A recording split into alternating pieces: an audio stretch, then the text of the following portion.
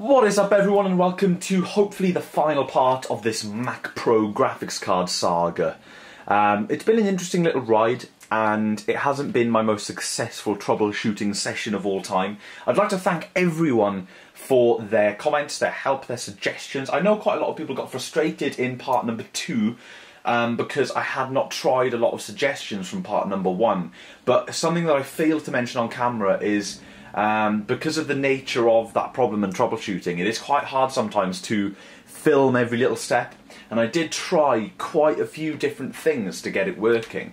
Target disk mode was one of the most popular suggestions. Everyone thought that was a good idea, and in theory, yes, it is a really good idea, but for some reason my Mac Pro would just not boot into target disk mode. And something else that made it very annoying to try was the fact that my MacBook Pro doesn't have FireWire, so I had to use a Mac Mini, and as you guys know, there's no keyboard, mouse or monitor attached to either of my Mac Minis, so that made life very challenging in terms of cabling and that. And just after putting my new desk together and everything, well, not new desk, my new desk setup, it was a little bit soul destroying to see everything go to shit, basically. So all the cabling is still a little bit messy in that, but anyway, let's move on to this video, and this is the only tactic that I can use that is 100% flawless without tons and tons of fiddling about necessary.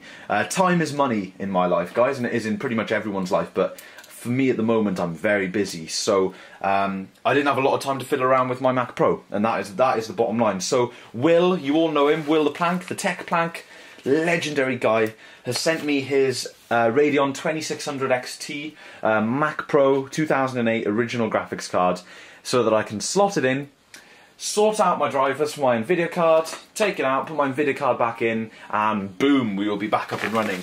So I will be returning this card to Will, and the cool thing is, I'm already sending him out a parcel anyway, so it actually works out very, very well. I'm not going to mention what the parcel is, just in case he wants to keep it a surprise. I doubt he does. But it's going to be a pretty cool little bundle. So I could have sent him his parcel days and days ago. Well, maybe 2-3 days ago. But I wanted to wait until having the card. It was his idea, actually, so that I could send both the card and the parcel back at the same time.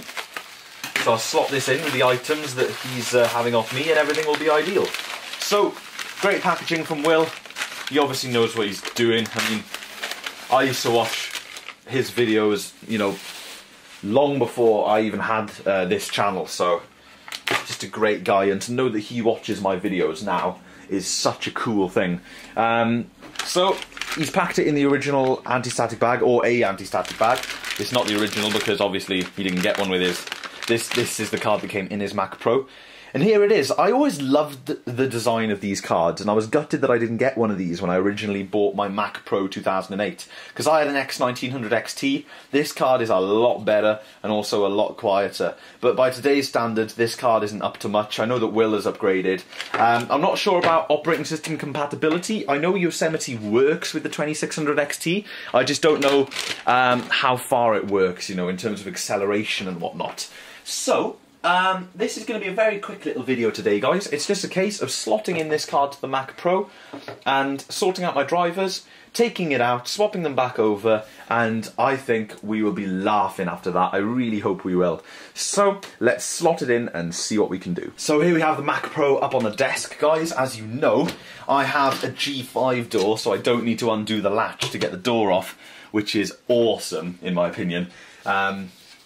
Probably wouldn't be a very attractive selling point of this machine, but selling the Mac Pro is something that I'm going to talk about very soon, because I may not have to sell it, which would be awesome. So, as you guys can see, there is the Mac Pro, and I probably should zoom into the graphics card section so you guys can see. So here we have it, guys. Not the cleanest, and I definitely need to clean this out, but the Hackintosh is just around the corner, so I'll probably clean this when I've finished using it as my day-to-day desktop. This machine has lasted me so well, and even though there's nothing wrong with the hardware or the machine itself, it's all software related, I hope anyway. Even though there's nothing wrong with the hardware, I'm still a little bit gutted that my Mac Pro messed up if you guys understand me, you know. It's never given me any hiccups before. I've never had any downtime on it. This is the Radeon 5450, by the way, guys, that I was trying to troubleshoot with. So let's grab the 2600 XT. Here it is. Seeing a Mac Pro 2008 with this card in is nice and original. So yeah, like I was saying, it would have been nice to have a problem-free ride, but I don't feel too bad about it because it's not hardware related. So it's okay. I have a feeling that everything is going to be okay. So screwing this little bracket in. The reason this card's in here temporarily, but the reason I'm putting the bracket back in is it's because I don't want the card to shift anywhere when I'm trying to plug it in. When I'm trying to plug the DVI in. Of course, this has got 2 DVI connections, so it supports dual displays, not triple displays. I think that's one of the reasons why Will upgraded. And I think he upgraded to a 640, but I can't quite remember what he said now. So there we are, job done. Let's replace the side panel. It's time to plug it all in. I'll be using single DVI for my center monitor to sort out troubleshooting and everything for this driver. I'm not even sure what I'm meant to do with the driver. I think I'm just meant to update it, guys, but I will double check. And another thing that I will do is switch to using the OS X driver in the system preferences pane, even though I have heard that that toggle is for aesthetic appeal only. It doesn't actually switch drivers, so I have no idea. I really have not done enough research on the whole scenario, guys, but like I say, I've had very, very little time, and it's been quite stressful, the whole process, really. And even though I am a nerdy computer guy, sorry guys, I just walked straight into the tripod. Even though I am a bit of a nerd, I still really want my computers to work all the time, you know. But anyway, whatever. Let's give it a bash. All right, guys. Moment of truth. Let me turn off these lights to help with the glare. Okay, here we go. Let me close this as well, because this is quite a dramatic moment of truth to see if we get any video. We should, in theory, get an Apple boot screen as well. So, 3... Oh, hang on. Just about to do my countdown and I haven't plugged the power cable in. Okay, so power cable's in, guys. 3, 2, 1, go. And straight away, I heard a noise that I've never heard before, which is the 2600 XT spin up. There's the bong, as you guys can see. Ah, brilliant video. Awesome sign, there we go, lovely. It's good to see my Mac Pro output again, and man, it's quite good to see a boot screen on the damn thing. So here we are.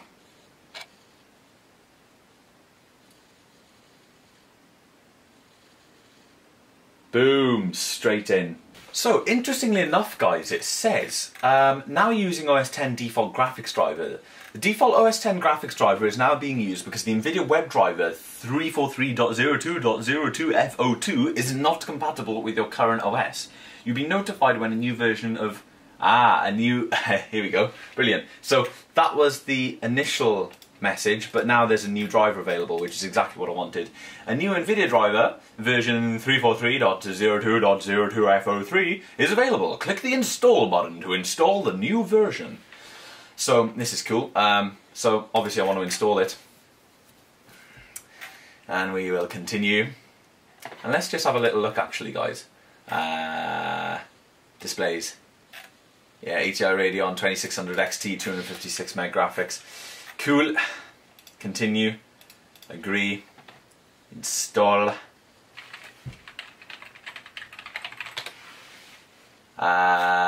When this software finishes installing, you must restart your computer. Are you sure you want to install the software now? Continue installation. So, this will install, won't take 2 minutes, as you can see, and we'll restart with this graphics card in. It will have then installed, and then we will shut down the machine and swap graphics cards, and when we boot back up, we should be in business. Technically, I think. Man, it's good to see this machine back up and running again. The MacBook Pro has been absolutely fantastic, guys. It's been quicker than this machine, of course. As you guys all know, the Retina MacBook Pro is faster than the Mac Pro 2008. However, the convenience factor, or more so the inconvenience factor of constantly plugging it in and unplugging it, has been really annoying. So much so that I would rather a slower machine that's plugged in all the time. simply because as well I just can't leave it rendering and then go out or whatever because I take my MacBook Pro with me. But having said that, it was really, really speedy with exporting and compressing and everything anyway, so it didn't make much of a difference. So we're restarting the system now, and we haven't heard the second bong yet, so just waiting for that. There we go. I am a little bit on edge, guys. I'm a bit nervous. Don't know how this is going to work out, but oh man, Will has saved the day. I could have done it without this card, but do you know what? Will sent me the offer and I was like, man, that's going to be totally the easiest option. So this is just magnificent. There we go. As you guys can see, we are there, and I still have a little snitch error, guys, by the way. And one thing I am going to do, I'm looking forward to having a fresh install on the Hackintosh, but one thing I definitely will do, as soon as all my data is sorted out, is fresh install Yosemite on this Mac Pro. There are a couple of little hiccups, but I have been running the same version of the OS now since Mountain Lion. The same install, sorry. Not the same version, obviously. Anyway, now we're going to shut down the machine. Like that. Wait for it to power down. I'm going to unplug everything, I'm going to swap out the graphics cards, and then we're going to boot it back up to see if we get video. Now, I won't be showing you the swapping process because it'll be exactly the same once more, guys. So, bear with me, I'll be back in a second with a slightly different GPU installed. So, swapped in under a minute. The 2600 XT is out. Let's press that power button. 3, 2, 1, go. Here is the card. Massive thanks again, Will. It's surprising how hot it got in that little short space of time. So there we have the bong. Of course, this is a PC card, so we will not be seeing a boot screen. This is the kind of thing that I'm going to have to get used to with a Hackintosh, guys. I was getting very annoyed at this scenario, but then I remembered that I'd made the decision to have a Hackintosh as my main machine, which is going to present all sorts of problems like this.